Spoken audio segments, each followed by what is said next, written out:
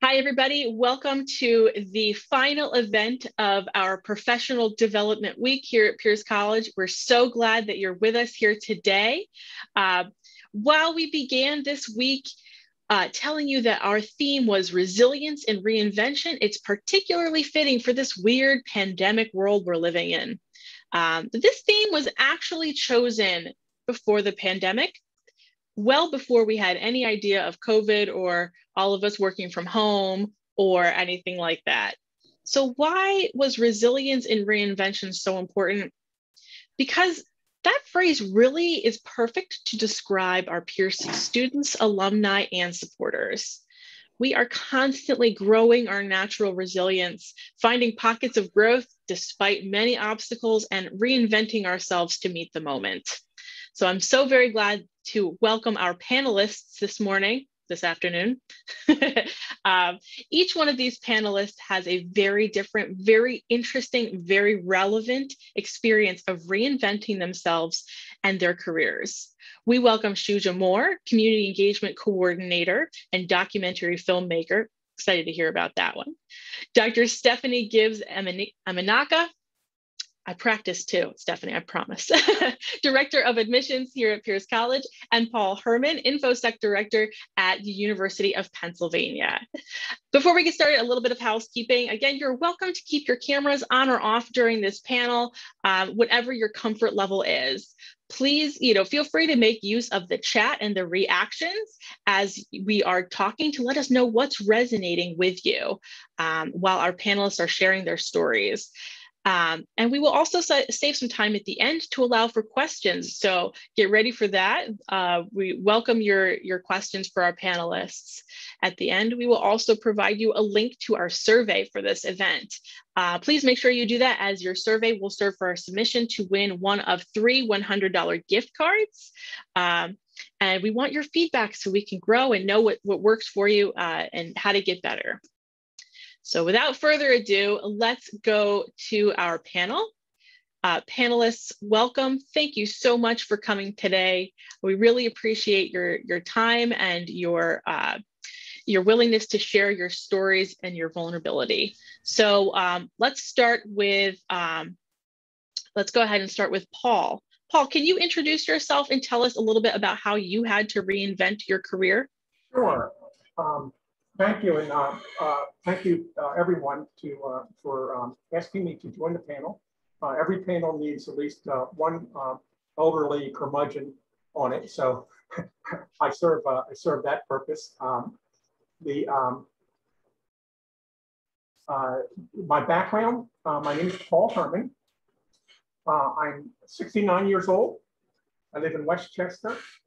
I'm married with 2 adult children and a very young grandson. I graduated from the University of Delaware in 1974 in computer science and statistics, and immediately went to work for the DuPont company in Delaware. I worked for DuPont for 18 years. And then in the 1990s, downsizing swept across the nation, and every large corporation began to reduce their workforce. As that happened, I saw the handwriting on the wall, and I began accepting calls from recruiters, which I had not done before while I was still employed. In 1991 at 40, I packaged out of DuPont in a downsizing promotion that they ran and began to work for Smith Pine Beecham. In 2000, at 49, Smith Pine Beecham merged with Glaxo Wellcome, and I again was offered a package to exit. At that time, I was the Chief Information Security Officer. I was 49 at the time again, and at that point, I decided to form a company. So I formed a company called Investigations that did security investigations and electronic discovery for the legal industry. About 15 years later, the e-discovery market became commoditized, and it became increasingly difficult to make money in that field. So I made the decision to dissolve the company rather than draw down our assets, and I began to search for another position.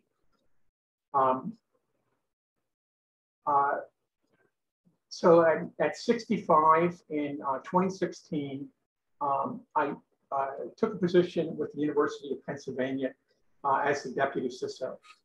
And now in 2020, looking toward retirement and succession planning for my position, I relinquished that position and I now serve as an employed advisor to the CISO and deputy and other Penn executives. So that's sort of a brief history of my role, my professional career.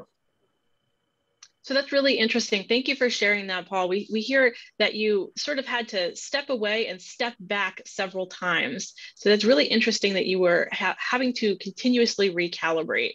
I think that Paul's story is particularly interesting to our students, alumni, and supporters, because sometimes we don't see what happens in someone's long and storied career, many times of having to step back, reassess, pivot, and move forward in a different direction. So thank you very much for sharing that. Dr. Gibbs-Emenaka, can you introduce yourself and tell us about how you had to reinvent your career? Sure. So thank you so much, Leslie, for inviting me today. So I have a bit of it's been a journey, needless to say. So when I was an undergrad, I studied communications. I was dead set that I was going to be the next Oprah. I was like, Oprah is going to retire. I'm going to take over. And yes, that's what I want to do. And needless to say, that did not occur. And I was like, yeah, what else is there for me? And I looked at higher education. And after finishing up, I decided to take on the role of student affairs. And I jumped right in and I decided I was going to live as a resident hall coordinator with, I want to say 100 freshmen, females at the time. And I was like, who thought this was a good idea? It was complete chaos most of the time because, you know, students in college are up from, sun up to, 1 o'clock, 2 o'clock in the morning. So I would have people banging on my dorm because I lived on campus with them and like 2 o'clock in the morning, someone did something to me. And I was like, this is crazy times. And I was like, okay, I like working with students. And at that particular point, I decided to enroll in a master's program. And I was like, okay, I'm really going to sink my teeth into being in higher education. So I decided to go for my master's in higher education administration, organizational leadership. And I was like, okay, this is my chance to kind of refocus, reset. And I decided to go into admissions, specifically undergrad admissions. So when I got my job in undergraduate admissions, I moved to Reading, Pennsylvania. It was a small liberal arts institution. And they said, okay, we want you to be the recruiter for Virginia, Delaware, Maryland, New York. And I'm like, who put this schedule together? So the schedule that I received, I actually one day, and it was in like 24 hours, I had to drive from Virginia to New York to be at high school events. And I was like, this is nuts. I was like, this is crazy. But it was so fun because I had opportunity to, again, learn about admissions, the field. And I was like, I like this. And I had an opportunity at a fair, an older student, an adult student came up to me, more non-traditional. And she said, I want to do your DCP program, which was at the time our degree completion program. And I said, I knew nothing about that program, but I wanted to learn more. So quickly, as I'm sitting there at a fair, I'm like Googling all about our DCP program so I can tell the student about it. And she was like, oh, I'm excited. I'm going to start right away. And I was like, look, these students know exactly what they want, in my mind, at least. I said that, right? They know exactly what they want. They're passionate. And I was like, I want to help the adult learner. I want to help the adult student. So I reset again. And I set out and I ended up with a job in graduate recruitment. And I was working with master's students in Center City, Philadelphia.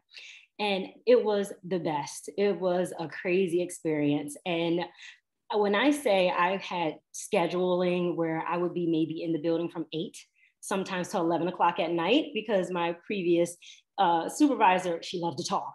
That was her thing. It's like, let's just sit here and talk. I'm like, it's 11 o'clock at night. Like, I have places to be.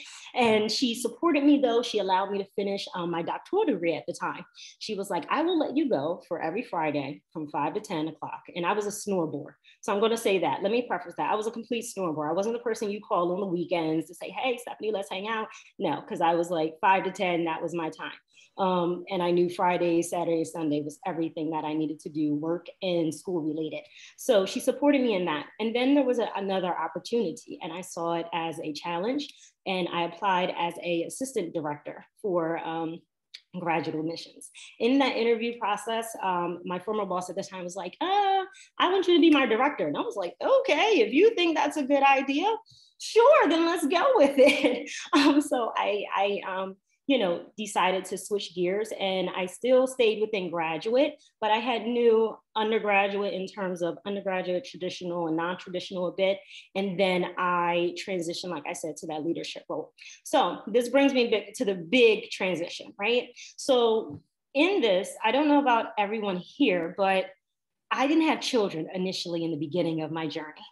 And I was single, Neo, and I'm aging myself saying how old I am. So Neo had that song, Miss Independent. I had my own house. I had my own car. I was like, yes, I'm living life.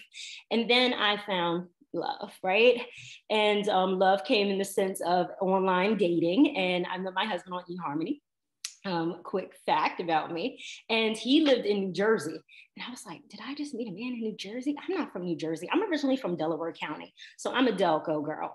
And my family is from Chester, Pennsylvania. If you heard of Chester, Pennsylvania, it's like very small, like everybody knows your name kind of place. And my mom was like, you're leaving the area? And I was like, yeah, I'm going to leave the area. So I was like, okay. She was like, I'll support you. And I was like, you're saying that, but I don't know. And she was like, no, I am. Okay. And my mom loved my husband at the time. So I moved to Jersey. And let me tell you, I went to Jersey kicking and screaming because I was like, I don't want to reinvent myself anymore. And on my wedding, we got married in August, I want to say 27th. Ooh. And literally I got back September and they were like, oh, just so you know, you're pregnant. And I was like, I'm pregnant. And I was like, I didn't have a chance to again, plan. I'm thinking we're going to have this honeymoon phase. I'm thinking we're going to have all this wonderful time, just me and him connecting. No, baby's coming. So I was like, what am I going to do? I'm away from my family. I have no support systems. And I'm in New Jersey, not saying if anybody's from New Jersey, I love New Jersey now. However, at the time, I was like, not New Jersey. I was like, I don't want to be in New Jersey with no new baby and everything. I don't have my mother. So needless to say, my mom was like, everything's going to be okay. My husband's like, we're going to be good.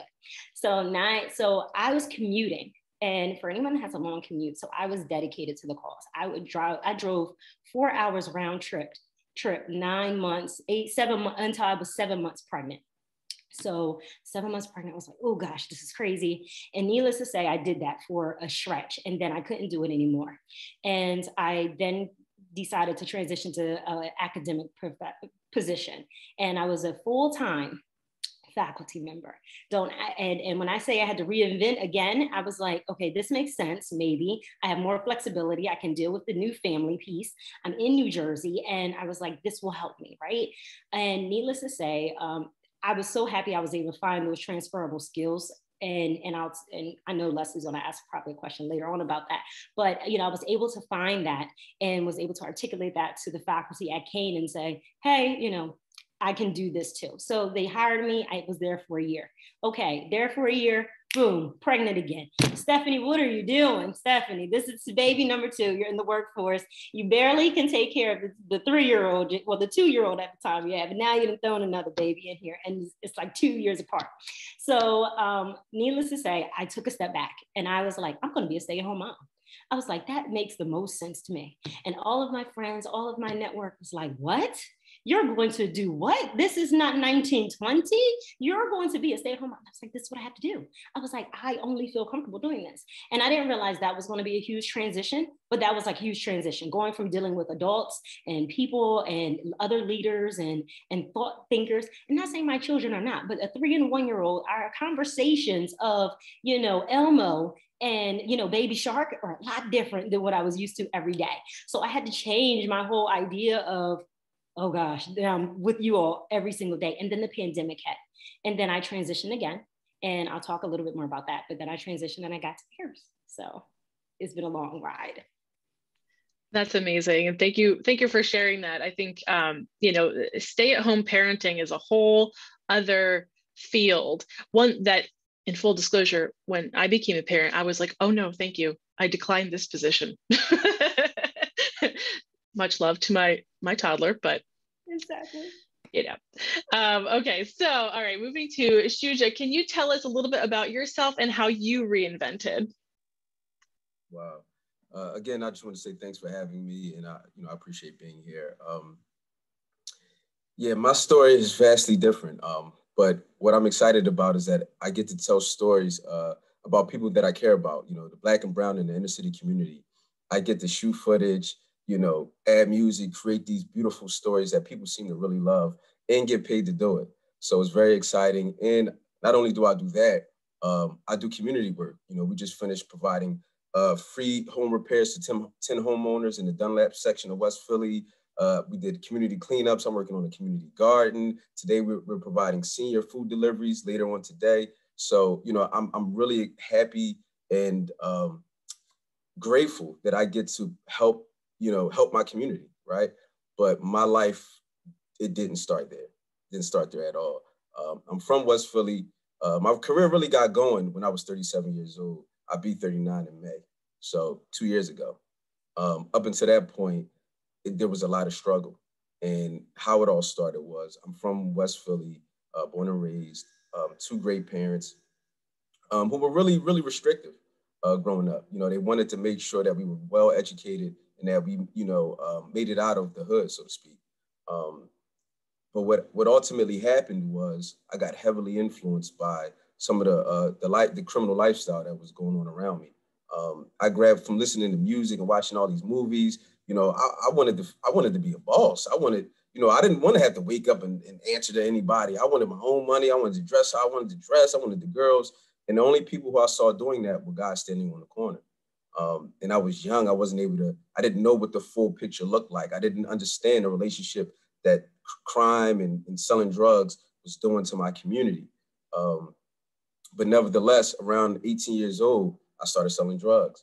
And, once you enter the game, it takes on a life of its own. And I started abusing drugs. I started carrying guns. And after a few years of doing that, I found myself one night in a nightclub with friends, partying, we're drinking, we're young, we're aggressive. And I actually got into a fight with a guy who I had a previous beef with. We're arguing back and forth. I pulled the gun out on him. When I pulled the gun out on him, he immediately grabbed it. He grabbed the gun, the bouncers joined in, and they think it's like a bottle or something. So now they're throwing us all over the place. They're trying to grab the bottle out of our hands, and the shot went off. That bullet went through the bouncer's thighs and pierced the abdomen of an innocent bystander who was a friend of the person that I got into the fight with. And that man passed away the next day. He was his mother's only child. And, I'm totally embarrassed. I destroyed their family, and I also changed the trajectory, and I would say even destroyed my family to an extent that night. And ever since, I've been on a journey of redemption and, really trying to embody what I believe restorative justice is. And that's when you recognize you were wrong. You recognize the mentality you had was just totally crazy. I don't even know what other word to use. But you work on yourself, you heal yourself, and then you work to honor the persons that you might have hurt by doing good in the community. So that's how I've got to my career, and we can go into details of what it was like, kind of trying to reform myself on the inside, and then building a career on the outside. Thank you so much for sharing that. I recognize that you're right, it's tremendously different than the other stories that we shared, but a tremendously important viewpoint, and so very inspiring to hear how you have given back to your community after such an event. So thank you very much for sharing that. And I apologize to the other panelists. That's why I made you go last. Because I knew that was going to be, so deep, and thank you for sharing and being vulnerable with us. I guess actually, Shuja, can you answer the next question? What barriers did you face and how did you overcome them? I think we can probably assume some barriers, but can you go ahead and fill us in a little bit on how you overcame those barriers? Sure. And to be honest, I think one of the things that I learned a lot of lessons in prison, a lot of lessons, because after the first 2 years, I spent the last 10 years treating every experience that I had as preparation for when I came home. And I give all credit to my parents for always holding me accountable. But I switched my mind. I don't really look, I mean, barriers are there, but once I have a goal in mind, there's nothing that's going to stop me from achieving that goal until I realize that maybe that goal just isn't for me. And if that's not for me, then you have to pivot, and that's fine. That happens in life. But as far as the door being closed, you know, knock down the building, forget the door.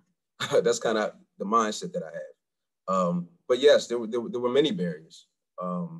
I would say after about 2 years that I was home, had been working, you know, like little 13, 14-hour jobs. And it was cool. You know, I was appreciative.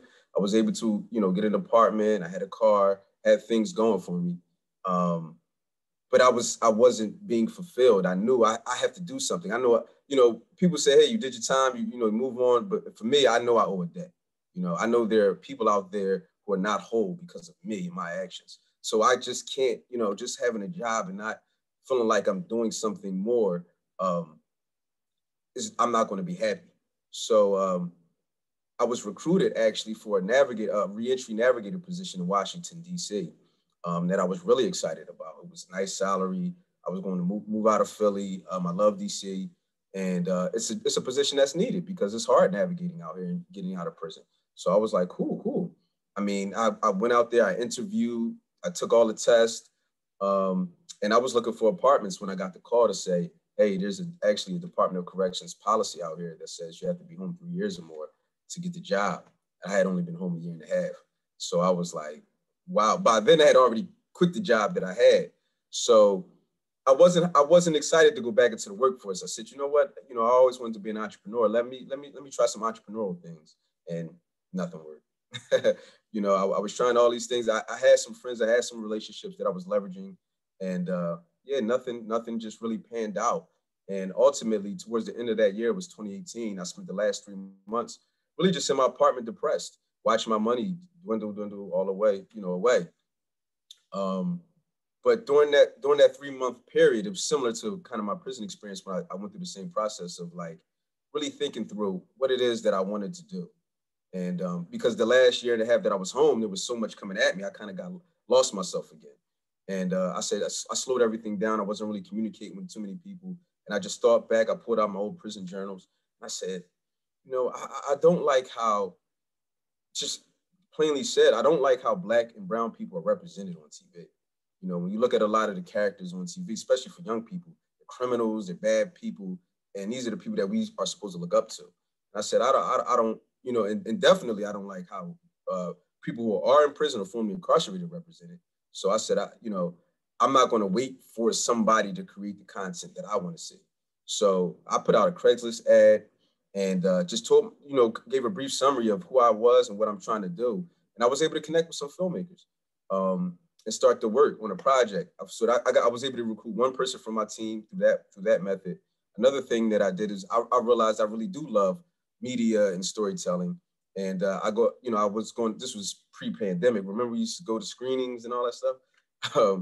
I went to a screening and I met another filmmaker that way. And, you know, I just told him the vision. I said, look, I don't have any money, but I'll find the money. We put in the work, you know, I'll find the money. And to their credit, they worked with me pro bono for 2.5 years now. And we just went out, started creating these stories, filming the footage, and I became a producer. I didn't know anything about it, but I had a passion that fueled me because I know how important these stories were. So I spent all of 2019 filming, and I went and got a job, another little dead-end type of job that didn't even cover all of my bills. But I was filming, the passion was there. And while we were doing that, the company that I was working for folded. And this is what I would say was the toughest time since I've been home. The company folded, and then I had a decision to make. I still need a job. I still needed the income because at this time, I didn't even have money to pay my landlord when I didn't have any money coming in. What was I going to do? I can get another dead-end type of job, but it really just sucked my soul out of me every day going to work. I had to do the film stuff just to feel happy. But what I did was, I said, if I'm gonna work, man, what type of work do I want to get? Because I knew I didn't have a degree. It was hard to just get a job. But I sat back and I realized, you know, I do have a ton of experience. I've mentored countless people in prison and outside of prison. I have I've learned how to communicate with prison guards who, let's be honest, they weren't the nicest type of people. And also prisoners, you know, people from all walks of life. I had to master how to communicate to them so that I can get the things that I needed to get to survive while on the inside. And that's a skill. So I really just sat back and started identifying what are all the skills that I've amassed since during my last few years. And I said, community engagement, counseling. These are the things that I could do. Anything that had to do with reentry or dealing with Black and brown people, I know how to do that. So I started identifying those type of jobs, those type of positions. I did my best resume and cover letter explaining my situation, and I hit the ground. Right, so I'm knocking on all the doors. I'm presenting myself because I knew I had to show up. I couldn't just submit a resume because once you Google me, it'd be like, oh no, we're not hiring this guy.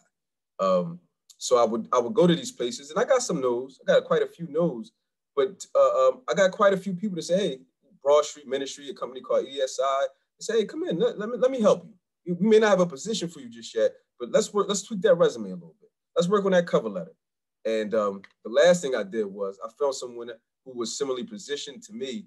He was a returning citizen that was a director in another company, and I cyber stalked him. Wherever he was at, I would pop up there, suit on, resume in hand, and just introduce myself. And, over time, he would be like, everywhere I go, you like, who are you? What are you doing? And I'm like, hey, I'm a filmmaker. All I really had to represent my skill set at that time was the film work that I had been doing. So I would say, hey, I'm a filmmaker, but I'm returning home and I really need a job because I'm broke. And, what's up? And he kept saying, yeah, call me. I called him, he wouldn't answer. So maybe the last time I snuck into a economy league event. I go there, I see he was there. He had tweeted that he was going there this morning. I was like, yeah, got suited up, went right down there. So when I get to the entry, when I get to the door, they're like, how you get there, you sign in and everything. I give them my name, Shuja Moore, and they say, "Oh, Mr. Moore, we don't have you on the list." I said, "What?" I said, "My secretary, you know what? She's fired, man. She did it again." And they was like, "Oh no, you don't have to do it. Here you go. Here goes your name tag. Go up there." So I put the name tag on. I go upstairs, and he's there. He couldn't believe that I was in this event. This event was a little bit higher level, like more bigwigs were in the room. So when he saw me there, he was really shocked, like, oh. Like, what are you doing here?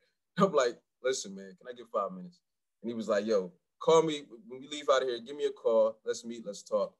Long story short, he ended up giving me, helping me get my first job, real job in the workforce where I was doing community work and helping. And that was the end of 2019. 2020, moving into 2020, I was able, the pandemic hit, obviously, but I was able to learn. Oh, and one more thing. During the last few years, I had networked with someone for the organization I work with now called the Enterprise Center. I would always show up at events, speak, talk, just introduce myself. And I was saying communication. I told him my story, and I was saying communication with him about what I was doing. Hey, doing this film work now. Hey, just got a job over here. Hey. And in the summer of 2020, he was like, yo, a position opened up with the Enterprise Center. How about you interview for it? I was able to get the job, which was a goal, and that's how my career started, I would say. That's amazing. I love that persistence and, as you put it, cyber stalking, and sometimes that's what it takes. That's amazing. Thank you so much for sharing that. And I see that you have your documentary URL and your name there, so everybody make sure you check that out. All right, so Stephanie, can you tell us about what barriers you faced and how you overcame them? I don't even want to go now.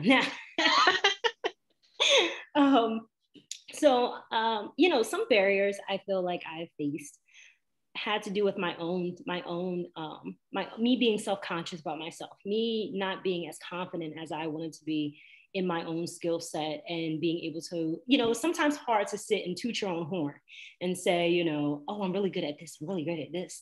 And I think oftentimes when you ask somebody, tell me about yourself, I feel like sometimes people are like, that's the hardest question to ask often, because people are like, ugh. So for me, it was, I had to sit down with my old school pen and paper, and I had to write down, what are all the things that I'm good at? What are all the things and experiences that I've learned? And I had enlisted my mom, my dad, everybody that had been on journeys, my husband, everybody that was on journeys with me throughout my career, and said, hey, am I missing something? Because I know sometimes for me, I can forget because some things start to just feel like they just all are colliding. And I'm like, okay, is today Monday? Is today Friday? It's the pandemic. I don't know what day it is. I'm just happy to survive. So, you know, for them, they reminded me of these things. I'm like, hey, remember you did this. So oftentimes, so I would definitely, for me, that was always a barrier of just knowing what my skills were and what were transferable. So, you know, I did that when I became a virtual consultant, educational consultant. So I literally, in midst of being a stay-at-home mom, I kind of fought being a stay-at-home mom. I was like, okay, if I'm gonna be a stay-at-home mom, I can at least be a working stay-at-home mom. My son at the time was like literally 6 months. And in my thought, I got us all on a plane. We went to Arizona for a whole week of training. And my husband was like, I don't know about this. And I was like, no, you have to support me because, you know, you want people to support you, but you also want to have realistic, you know, you have to be realistic too. And you have to set expectations for yourself. And I was like, no, I can do this. I can definitely do this. So I went, stayed in Arizona, came back. I literally worked at the job for maybe 3 weeks. And I say that to say that for me, it felt like I was failing, but you know what? It's not a failure when you don't succeed at something, because you have to try it in order to know that this might not be for you or this isn't your season. Because I believe that we all have a season and we all are going to have different times of success and different times of failure. And I think if we learn how to take that failure and learn from it, I think we are just better individuals at the end of the day, because we're learning. I feel like sometimes I've always been taught to succeed, but I've never been taught to fail and how to fail. So I've learned that throughout time. And, you know, from that transition, I was like, you know what? I keep fighting the stay-at-home mom. Let me try to be the best stay-at-home mom I can be. Granted, that was the hardest job I've had. Oh my gosh, it was completely crazy in here. Let me just tell you that. And I think it's okay to say that in those midst of obstacles and barriers, the obstacles and barriers, again, was feeling no support sometimes, but meaning, because people can support you and people are around you. But when I say support, sometimes it's a mental thing too. And for a mom, I don't know about other people that have children, but I have cried a lot in this house. I have screamed in this house. I have, you know, blew up, and you read all those articles that say how to treat your kids. Don't do this, don't do that, and everything. And I'm like, oh my God, I didn't give them a vegetable today. I'm a terrible parent. I didn't do this right. But, you know, we have to give ourselves grace. And I think in the midst of, you know, trying to reinvent and recover from, you know, whatever the transition we're going through, is to give grace and to give ourselves grace at the end of the day. And, you know, from that transition, it was hard for me when I decided, you know what, my husband was like, Stephanie, it's time to go back to work. You know, my mentor was like, I think it's time for you to go back to work. Let me try it again. And I said, y'all think I should try it again? I think it's too late. I've been out again. I was only a stay-at-home mom for 2 years, but for me, it had felt like an eternity. And I was just like, I don't think, you know, you know, how do I dust myself off? Again, what are those skills that I've acquired while being a stay-at-home mom? And there were plenty. You know, I had did the Pennsylvania Association of resume writers, and I became a certified resume writer. I built my own website. I was like, I'm gonna be a consultant. I'm doing this entrepreneur thing and everything. And I was like, maybe I'll do that on the side. I'll try some other things. And then my heart was like, Stephanie, you know, you really need to go back to enrollment. You know, you need to be back in admissions. And I say that too, because I think sometimes, you know, in reinventing, we feel like we need to run away from what we're really good at. And reinventing doesn't necessarily mean that I'm leaving a place and going to another, but we can reinvent ourselves in the same place that we are in often. And, you know, for me, it was, I didn't want to be in admissions in the beginning. And that's ultimately why I kind of transitioned out of admissions and enrollment. And then my life was like, no, don't run from your talents. Don't run for the things that you love. And then I ended up back in where I love to be at. So that's some of the barriers, I would say. I love that. And I love that you mentioned, you know, you weren't taught how to fail, and yet it's part of our lives. It's who we are, and it's what we have to deal with. Paul, can you tell us about some barriers and how you overcame them? Sure.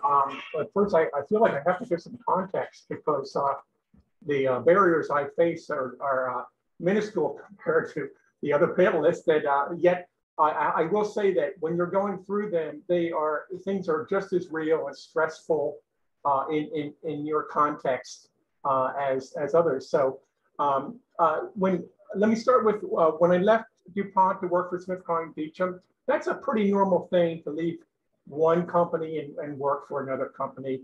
Not, there's stress involved, of course, but it's very minor. Probably the biggest thing we had to do was relocate our family. The big challenge in my life was when I left the corporate world to start my own business.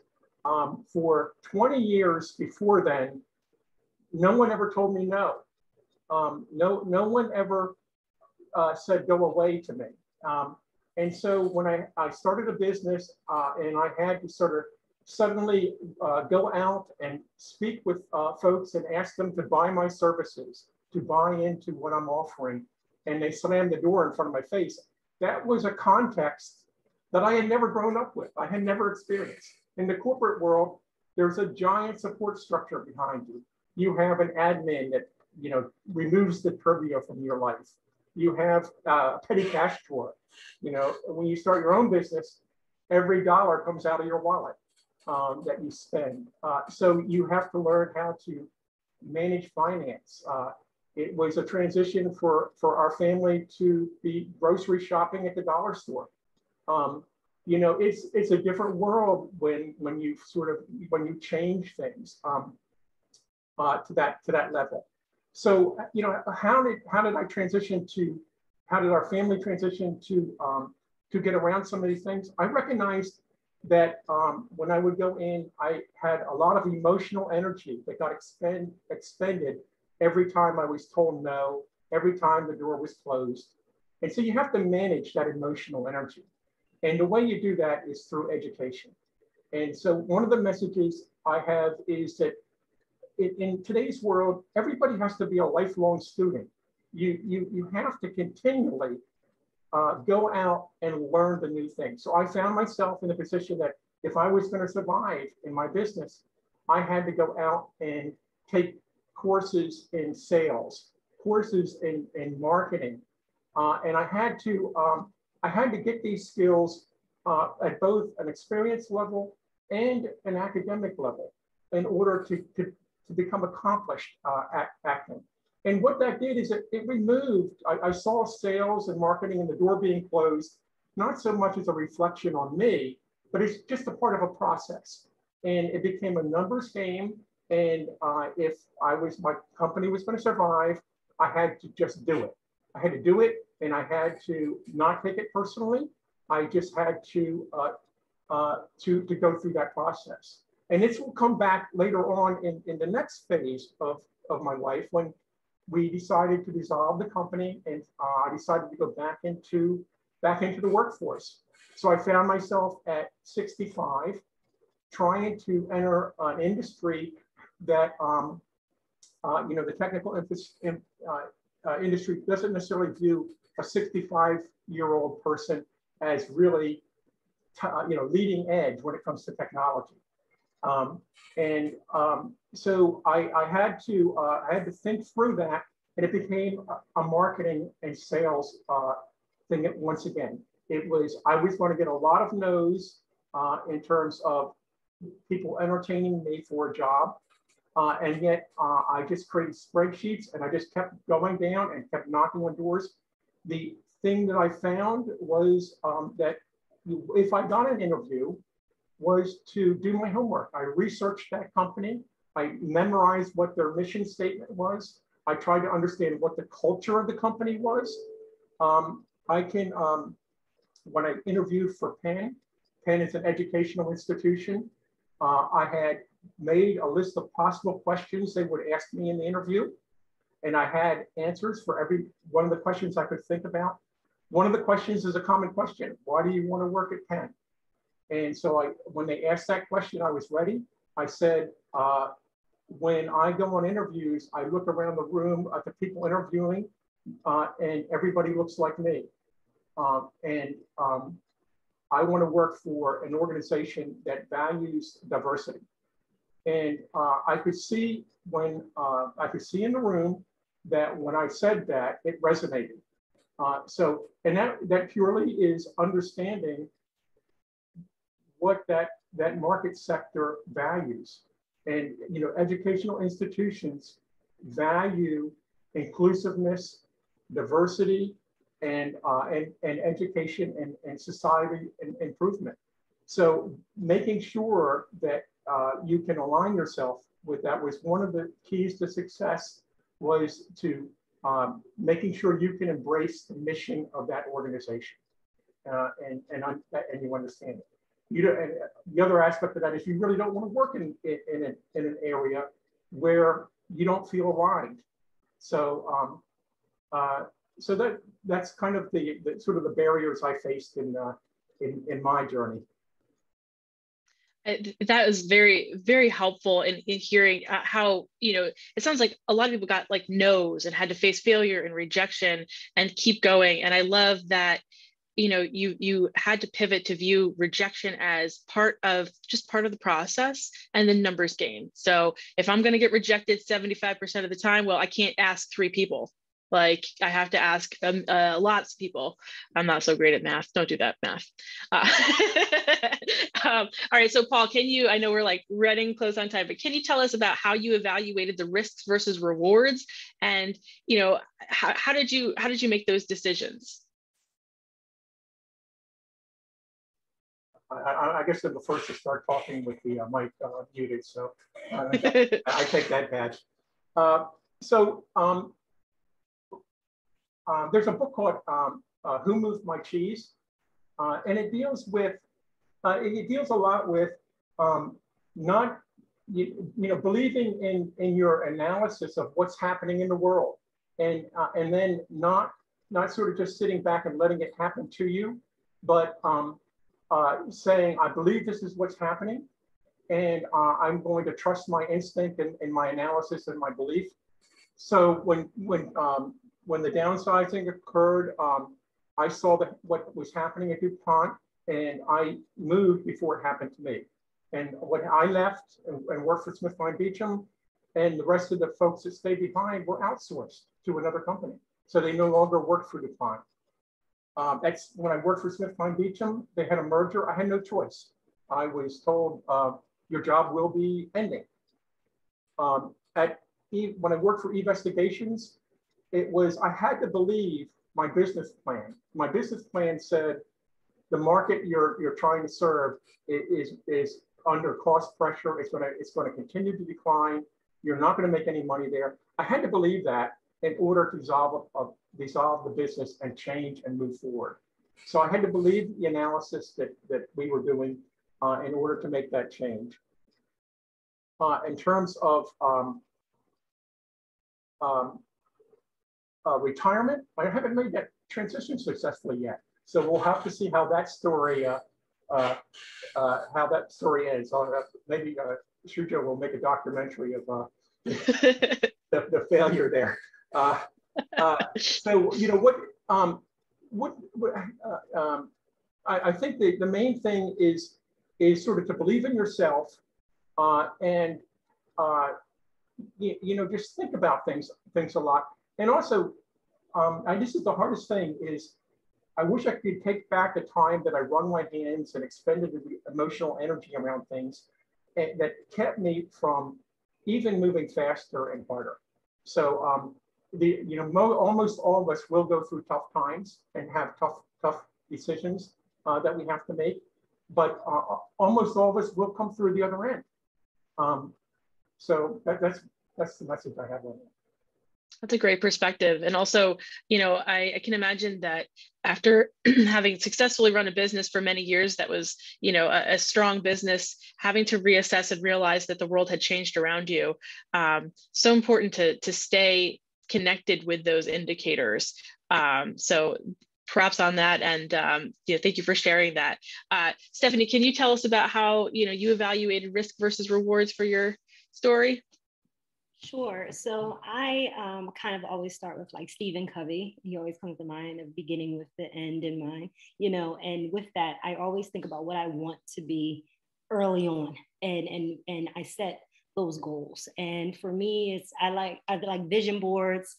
I like sitting down and I like to visualize where I see myself, whether that's a house, whether that's a new job, whether that's whatever the field is that I'm interested in. You know, I've always been told since young, you know, to dress for the job you want, not the one you have, you know, and I think you have to, you know, for me, I always had to assess every job, no matter what the title is, big, small, leadership role, whatever, you know, you have to live in it, you have to be in it, you have to own it, and you make it great. And I think therein lies what I had to do when I was reassessing certain things, because there were times when I was like, you know, what am I doing? This, I can do so much more, but you know what? Maybe it's not my time yet, because if I could do more, and again, not to bring religion into the place, but if I could do more, God would give me more. And that's always the thing I look at. And it's about hard work and dedication and being persistent. And that's kind of the risk for me, you know, scrambling with 2 kids in the morning, early morning, and navigating the work world and trying to be successful. I'm like, there's no greater risk, because I'm like, I'm not going to fail at it at this point. And I have so many supports to help me. And I say, enlist your supports that you have, but also keep going through it. It gets rough. And like Paul said, you know, you'll pull through and, you know, push, and that's it. That's great. Shuja, can you tell us about how you weighed risk versus rewards? Sure. And I would just like to emphasize that I think Stephanie and Paul have amazing stories. They're inspiring to me, to be clear. But I think we kind of keep hearing the same things because they actually work. When you take the time to find out who you are and what it is that you want to do, those things will propel you to move forward. So the risk, you know, the reward becomes way higher than any risk, because this is what I want to do. And I would just say that my guiding light has always been, is my head and my heart in alignment? You know, does this make sense mentally? And is this where my heart lies at? And I'm going to go ahead and attack it. And if things don't work, you know, along that way, you just evaluate. And if things aren't working, like Stephanie talked about, even Paul talked about, then you have to pivot. And that's okay too. You have to know, again, evaluate your head and your heart. Hey, you know what? This just is not working. And maybe I need to make a transition. And that's okay, learning how to fail. It's totally cool. This has all been amazing. Okay, so I know that some people are bound to have some questions. So go ahead and you can, you know, raise your hand or unmute yourself or put it in the chat, whatever your comfort level is. If you have a question for somebody in particular, go ahead and address them. If not, then we'll have our panel respond as they will. And I got to say, I love evaluate if your head and your heart are aligned. That's just, I was typing that as you stopped talking because that's so good. Carl, I see your hand up. Go ahead. Yes, good afternoon. Thank you, panel, for very enlightened perspective on all of it. My question is to all the panel, with a support group. You know, that's one thing that gets me through a lot. How do you get your support group to buy into this is a pivot for me, and get them to actually buy into your pivot?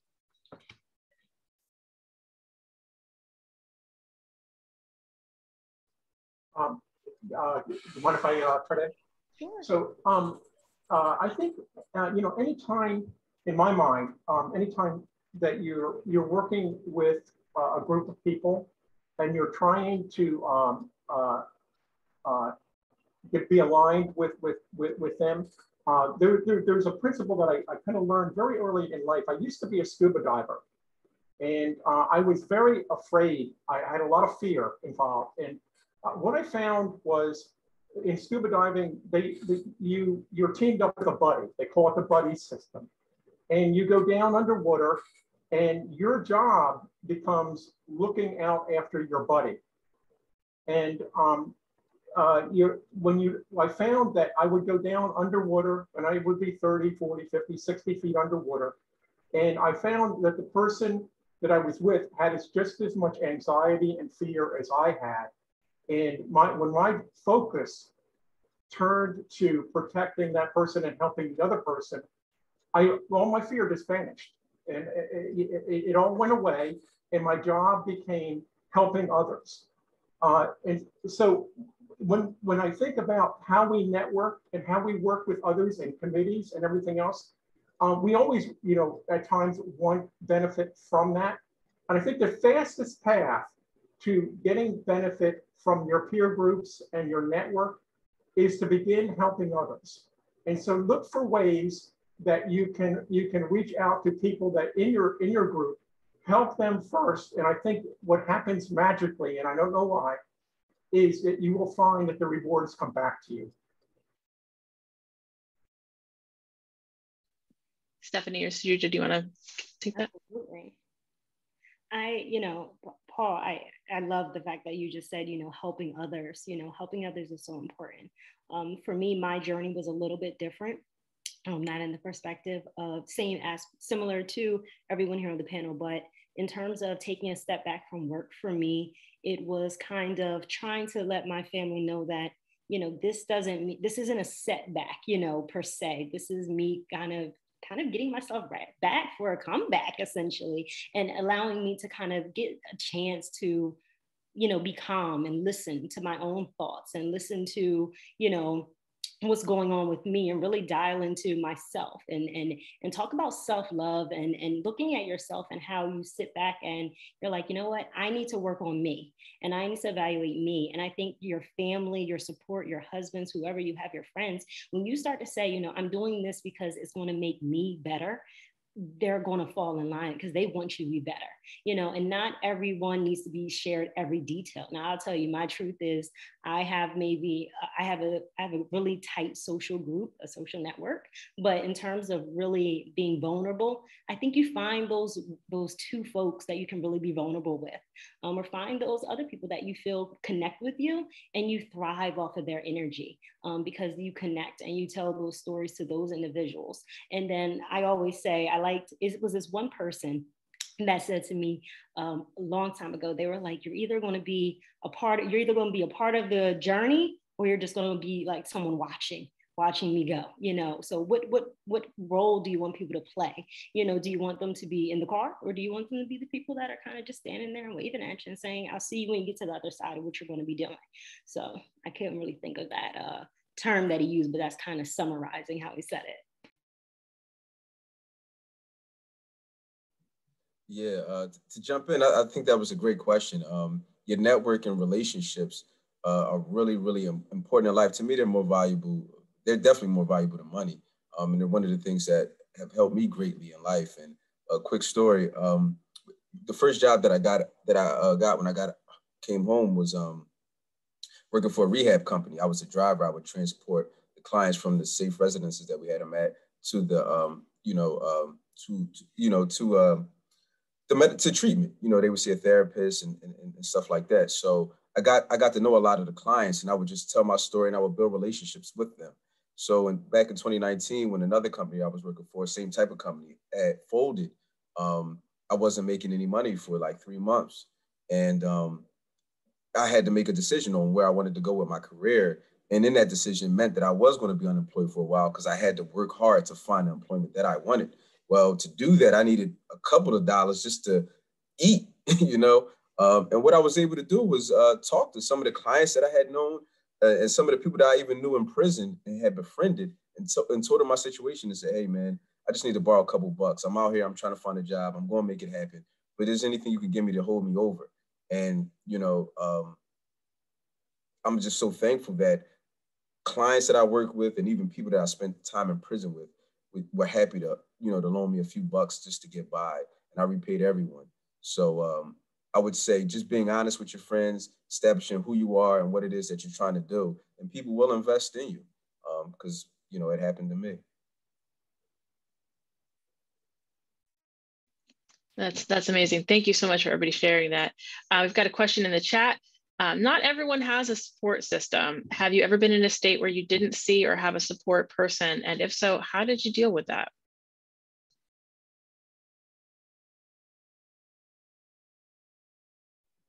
I'll jump back in if no one wants to go. That is to be honest, that's not my scenario. I have loving parents. I have a family that has invested in me, but because I've gotten so much love and support, I've also wanted to show that I could be self-reliant as well, because I know that as an adult, you have to be that way. Any love and support you get is truly a blessing. It's not what's supposed to happen or will happen, you know. So with that said, if I didn't have any support, and there were times where I didn't rely on my support, I would say, you know, I guess you should try to cultivate that too. There's nothing wrong with trying to cultivate and building relationships. I think that is something is important. I also like something that Paul said when he said, he talked about being well-researched and well-prepared for things. That's something that really sets you above when you get in different scenarios. You know, preparation, I'm not sure of what the phrase is, but preparation definitely is a prerequisite for success. Absolutely. And, you know, and this is me being completely vulnerable in this moment of saying about support, right? So I think sometimes having two little ones and being kind of I don't live in California, but my family sometimes makes me feel as if I live in California.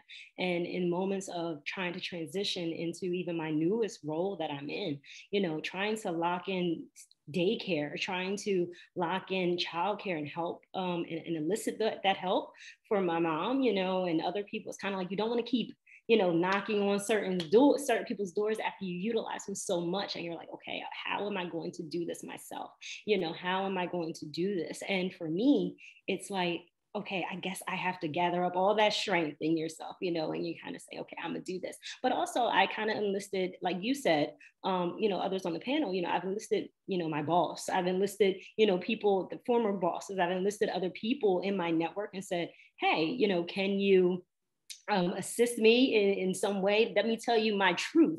This is my truth, and this is what I'm going through. And I think if we state our truths and we're honest about them, people listen and they're willing to give grace in that sense of that's what you're dealing with. So, you know, you're not always going to get support all the time, but when you do, use it. But if you don't, then, you know, what do you do and how do you, you know, kind of work through those things is so important. And for me, you know, my family right now is like, Stephanie, you might not want to do another child. And that's my truth.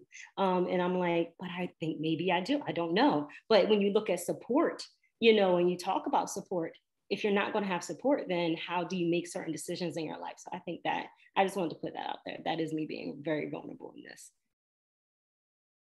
Yeah, I feel a little bit awkward in trying to answer this because I also have an excellent support system.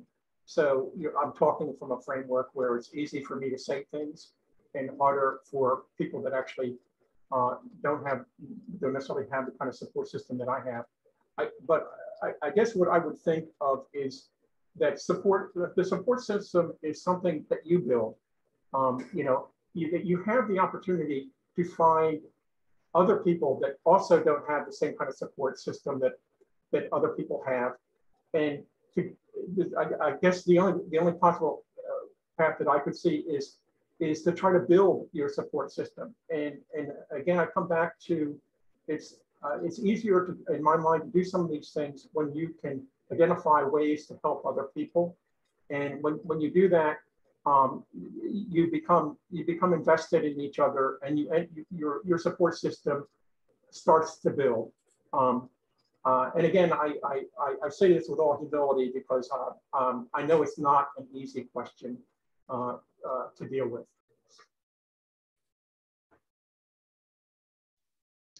I think that's really good, and that's what I would say too. Is you know, support systems are a two-way street. Start pouring in, and eventually you'll have poured a foundation. Oh, pulled that metaphor out of the air. That's what I get for reading all those construction truck books to my toddler. Okay, so panelists, I know it's 1 o'clock. If you have other responsibilities, you need to jump off. I really just appreciate your time. We have one more question, so if you wanted to pop off, totally understand. If you're able to stay, Marcy, can you go ahead and share your question? My question was just around, first of all, as a career counselor, everything you have said today is just, you know, making me feel warm inside. You've given so many good tips as far as how to pivot and how to handle career reinvention. My question is, how did you handle the situation from an emotional standpoint? Because we talk a lot about taking action, but there is this kind of gut punch that you take first, and then you have to kind of bring yourself to the next step and pivot and take the actions. So my first tip is it's very helpful if your partner is a tad smarter than you are, because very often they can see this situation much differently than you can see it and give you the advice and counsel that you need. I think trying to deny emotion in these challenging times is pretty. I don't know that it serves us well. You know, I think it's okay to be upset. It's okay to be angry. I think that's where the training and understanding about viewing things more as a process, a life process, than an event that's happening to you each time tends to be more helpful. It's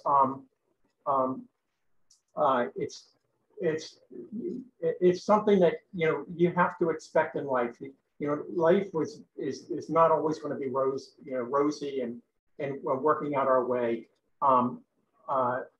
However, most things that we deal with, there is an end to them, and we usually come through successfully. And I have props to Stephanie for putting Baby Shark and Stephen Covey into the same thing, but it's really thinking about the end in mind.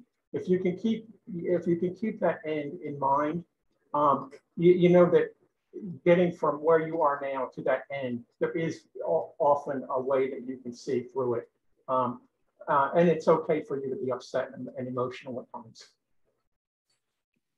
For me, I guess kind of, again, something about my past. So I used to be a poet. I used to do slam poetry back when I was in college, and I love writing.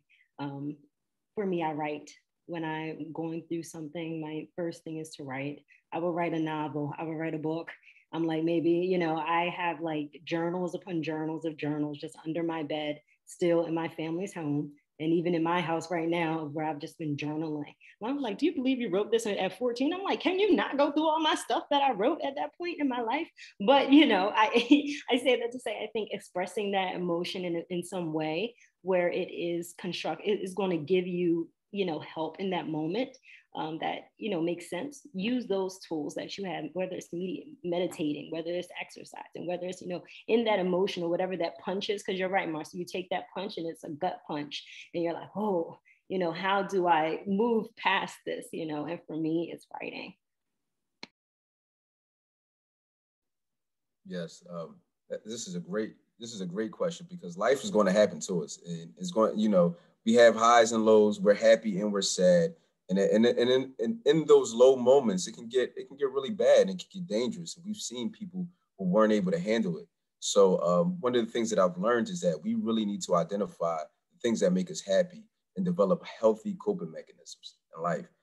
There's so many unhealthy coping mechanisms that people rely on, and we got, as much as we can, we got to try to fight against relying on those, because they are unhealthy, and find those healthy ones. And for me, I love being near one of the rivers. I love being outside in the park and working from there. Sometimes just being in the house can get claustrophobic. And I just want to be outside, whether I go to nearby Clark Park or I go by the Schuylkill and just work from there, read a book from there. I enjoy taking walks. I got a new bike. I ride my bike. I love listening to live music. One of the things that I did when I was working at the rehab company is when I would take them to AA, for their meetings, we were directed actually not to go into the meetings, but I would go into the meetings because I enjoyed just the fellowship from the meeting, how supportive of an environment it was. So, building those relationships with people where you can support each other. All of those things, I think, but the bottom line is trying to develop healthy coping mechanisms, because life is definitely going to happen.